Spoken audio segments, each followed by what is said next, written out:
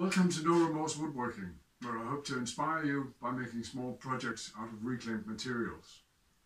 It's literally only a minute or two ago that somebody asked about a downdraft table, and quite a while ago I built a small version that I can put on my work table. I've since found a few things that I want to tweak or change, and I thought I'd take the opportunity to simply build a new one. When I built the Downdraft box, my shop was set up a little different. So now it turns out the port for the dust extraction is on the wrong end, and I also want to have a little bit of overhang at the front so that I have the box further in on the table when I clamp it down. This time around I will move the porthole from one end, and I think I will put it here. That'll be the closest to my dust extraction. I need 3 pieces of plywood, one for the bottom, one for the top, and one to go from one end to the other. I'll show you that later. And the one for the bottom, might as well make it as wide as my table, 54 centimeters. And I've got a piece here that is 80 centimeters wide. I'll simply cut off 54 centimeters and use that as the bottom.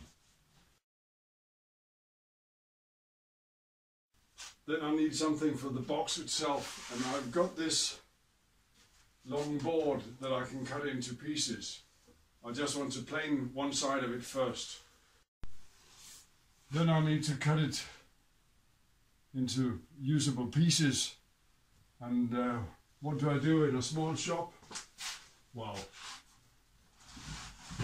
I've got a lightweight table saw, so I'll just turn it 90 degrees. That should give me room enough to cut even a long board like this. My piece of plywood has got 2 corners cut off, and I will simply take that into consideration when I take the measurements for the box. The corners are cut off at 3 by 3 centimeters, so I will need 2 pieces at 48 centimeters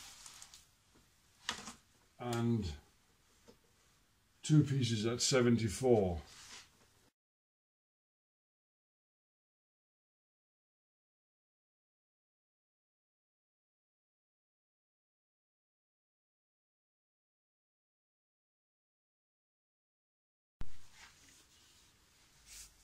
Now I have something that I can turn into a box. I just need to cut a shallow groove around the top. I've set up my router table to cut the groove for the top. I've set it to cut 6mm wide and 10mm deep, so that I have enough for both the top and the mesh.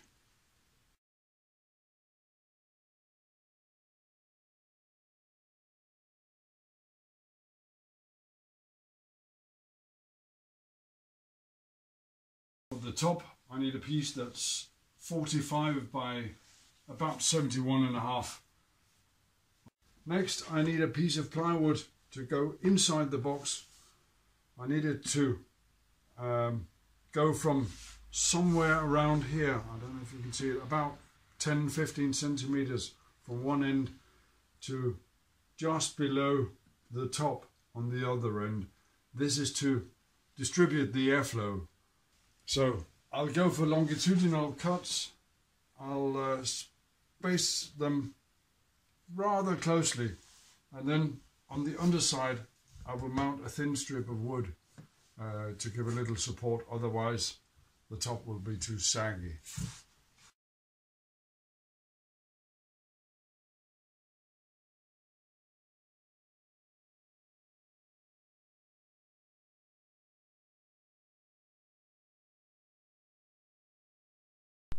let's just say that I've tried.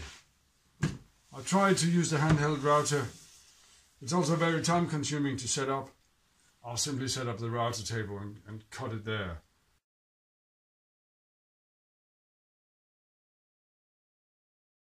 Well, I won't call the results perfect. I forgot to tighten the fence once, and again it slipped on me. Time to start putting it together. I could glue it up, perhaps with some construction adhesive, but I'm not going to do that. I want to be able to take it apart. I did say that I was going to cut it here, but I will cut it here because I don't want the pipe sticking out the front. It'll be in my way when I'm working on the table. And finally, I can start assembly.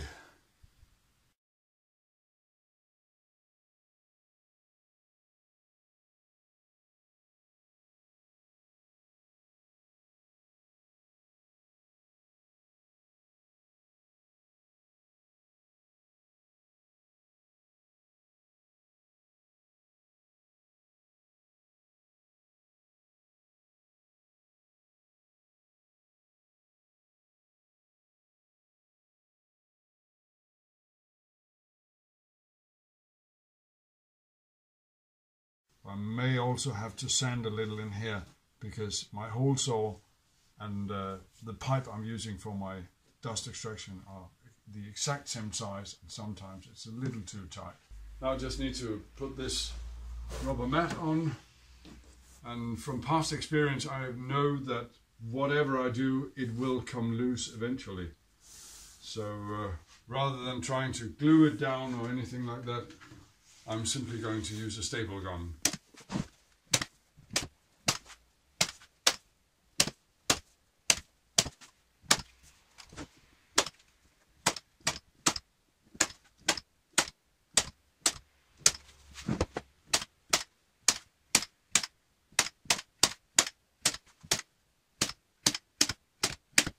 And then a sharp knife to trim off the excess.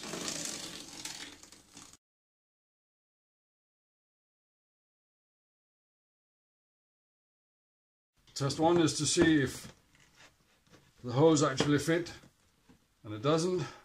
I need to enlarge this hole a little bit.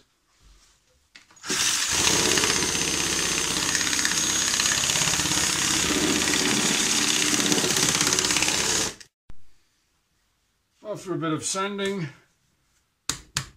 the hose fits. I just need to find something to sand.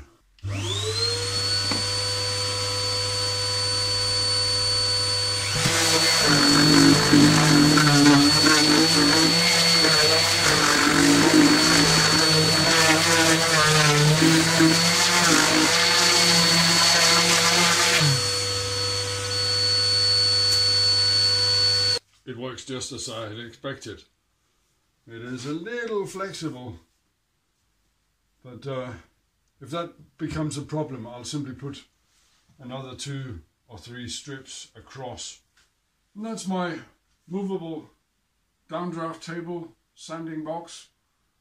I hope you've enjoyed this video. If you have, please leave a like and subscribe to get notification when I upload new videos. Thank you very much.